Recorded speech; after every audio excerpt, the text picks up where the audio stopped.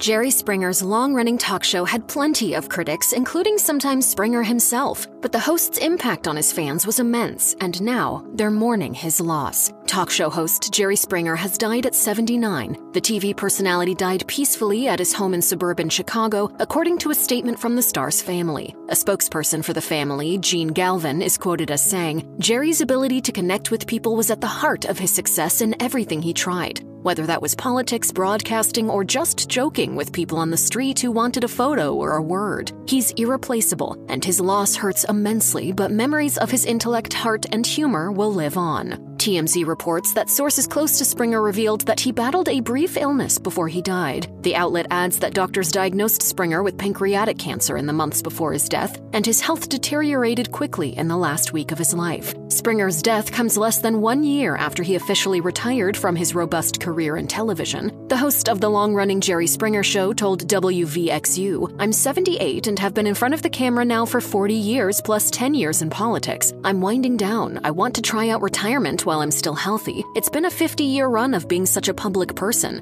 I'm looking forward to getting up in the morning and not have a busy day filled with television production and promotion." They said it's time to come home. Unfortunately, Springer didn't get to enjoy his retirement for as long as he'd hoped. It's clear news of the host's death is hitting his fans hard. Comic and fellow host Lonnie Love posted a selfie she took with Springer to Instagram and captioned it, "What I loved about Jerry Springer was the way he connected with people in a unique and authentic manner. This is why, as a talk show host, he excelled. Condolences to his family and fans on his passing." Some fans are simply in disbelief over the news, with several asking on Twitter if the reports of his death were true. Others are indulging in nostalgia over watching Springer's controversial talk show as kids. One fan tweeted of the host, "He was there every sick day growing up." Of course, there are plenty of fond memories of Springer's unique brand of TV, which often glorified various types of dysfunctional living. Another fan tweeted, "Jerry Springer is a real goat man. Would show you 58 minutes of ratchetness and then wrap it up with some Socrates-level wisdom at the very end. One time for a sick day Hall of Famer."